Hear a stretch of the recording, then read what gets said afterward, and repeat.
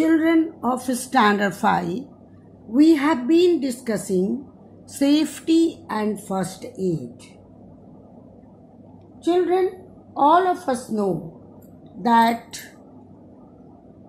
safety rules must be followed to avoid accidents. And we talked about the first aid. What is first aid? First aid is the immediate help given to a person who gets injured or falls ill.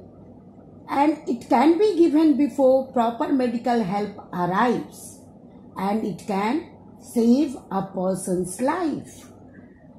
We discussed first aid for different conditions. Today we are going to discuss first aid for animal bites.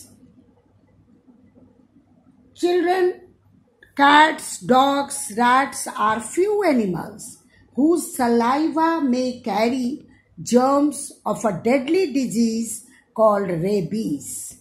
So what should we do to treat animal bites immediately, and what should we do as first aid to avoid animal bites, and what should we do when we have animal bite?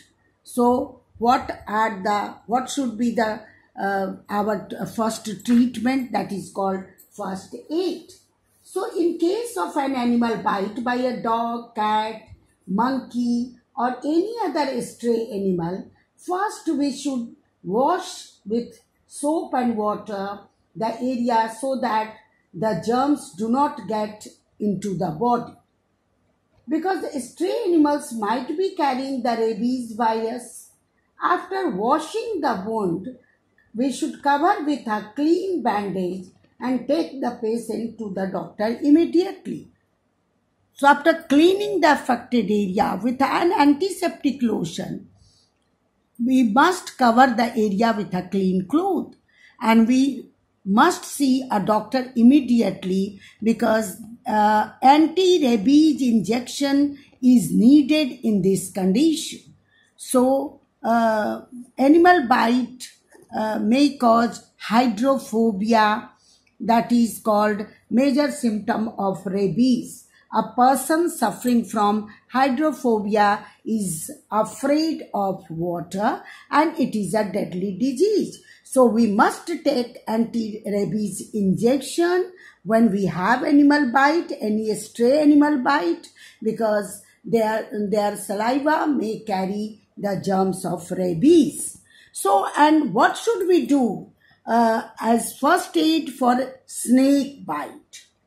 Children, all of us know that the snake bite, many snakes are poisonous. Snakes may be poisonous and non-poisonous. All of us know that their tooth carry the glands of poison, and in case of a snake bite, when it injects the person into the victim's body, the poison enters the blood and spreads to all parts of the body. So what should we do?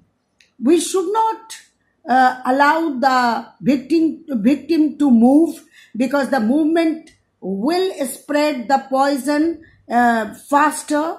So we should tie a piece of cloth or bandage just above the bite, and this would slow down the movement of infected blood towards the heart. Because all of us know that the blood is our transporter. Blood is our transporter. Any kind of nutrient, medicine, poison, blood is transporting to all parts of our body. So we must take the victim to a doctor where anti-venom injection may be necessary. Because this venom, that is a high level of protein that may coagulate the blood of the victim, and this can be deadly. So fatal. So we must take use the first aid for snake bite after bandage, we should tying a piece of cloth or bandage just above the bite, and certainly this will slow down the spread of movement of infected blood towards the heart. So we should avoid, and we should not wait, or we should rush to doctor for the antivenom injection. So children, there are the conditions when we should try to always insect bites is also there.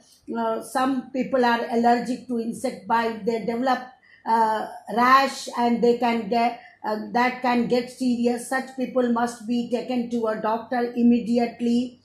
And we should always be ready, and children, we should take care, and safety should be our safety rules may be there to avoid and preventing poisoning.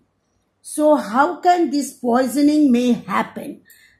Children, in the house we have many naphthalene balls, medicines, and nail paints and detergents, so that can contain harmful chemicals. So we should always keep these things away from the children, so that we should keep all the medicines far from the reach of the children, and we should always throw away the medicines that have crossed their expiry date, and we should not leave naphthalene balls around if there are small children at home, because they are not able to understand that naphthalene balls may be poisonous to them. In case of any kind of poisoning, we should try to make the victim vomit, so that the victim